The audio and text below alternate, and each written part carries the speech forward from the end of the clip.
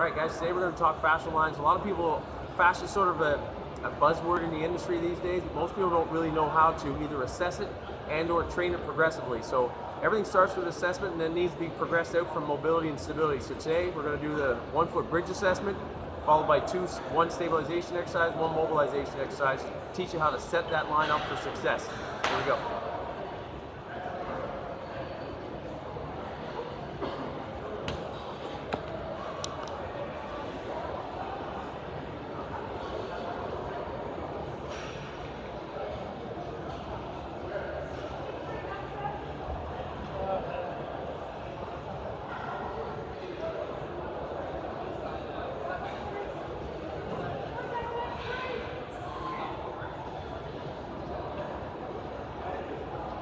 This is a stability exercise. It's called a pull-off press. You're going to make sure you actually add a little rotation into the pattern to make sure you're getting the movement properly.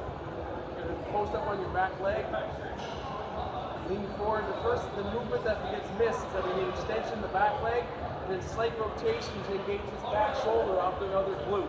Once we have that stability, then we can press it straight out. As you get stronger, more stable, so rotate. Very little weight on the front leg, all the weight on a posted up back leg. Press straight out. Exhale through the course. Make sure you maintain a good posture. Keep the head position in a better position than I just had mine. Okay, so that's a stability exercise. We work both exercise. We've got one called the reach and rotate. You're going to side lie, bring your bottom leg forward. Your top leg goes into a quad stretch and goes hooked back. Okay, same idea.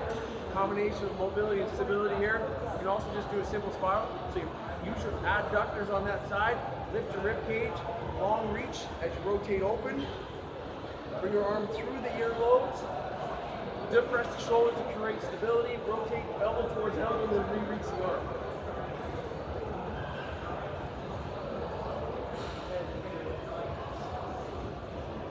In nashFIT, that's how we assess, mobilize, stabilize functional line.